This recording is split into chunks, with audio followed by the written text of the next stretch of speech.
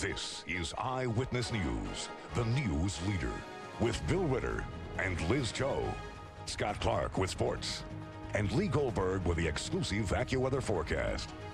Now, Eyewitness News at 11.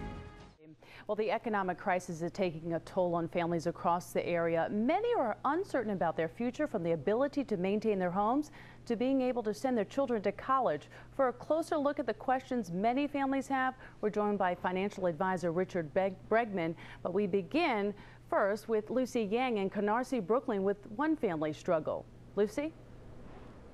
Well, Sade, as the economy collapses all around us, it is hard not to feel a new presence at the dinner table. Anxiety. We spent the evening with one family here in Canarsie, Brooklyn. They were kind enough to share with us their financial fears. 53-year-old Jocelyn Jadot works as a hotel housekeeper. She is also a single mother of 3 in Brooklyn. It is not easy making ends meet. Sometimes you want to know how you're going to make it. Her 26-year-old daughter Maybelle lives at home. Working as a real estate agent, Maybelle has seen sales and her commissions hit the brakes. I'm concerned about when I do start my own family. Am I going to be able to, afford an apartment?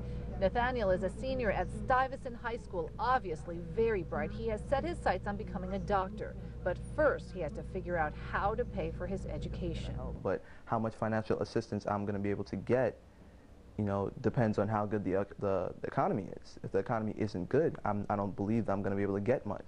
14-year-old Conan attends the prestigious Browning School on the Upper East Side. He says the financial collapse has stretched its tentacle into his classroom. Some of my friends I know had to pull out the school because since the stocks dropped that much, their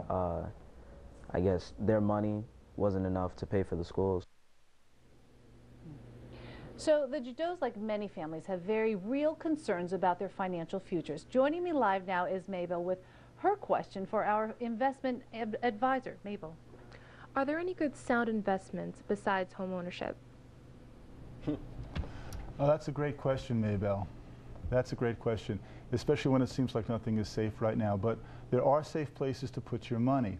The safest place of all is United States Treasury bills. These are short-term obligations of the United States government, and they're backed by the full faith and credit of the U.S. government, so they are safe. Another place you can put money is in bank-insured, FDIC-insured bank money market funds or bank CDs, up to a limit of $100,000. They're insured by the federal government also. And Richard, our viewers are also sending in questions at 7online.com. We've got one here for you, and John writes, should I take my money out of my retirement plan? Big question. Yeah, it's a big question. The general answer is no, unless you really need to do it for a cash purpose. Your money inside of your 401k plan is only different from your money out of your 401k plan because the 401k is tax deferred. Okay? If you need to have a safe investment inside of your 401k plan, there are choices in there. There are money markets and there are bond funds inside of a 401k plan, so you can get the safety inside the plan as well as out.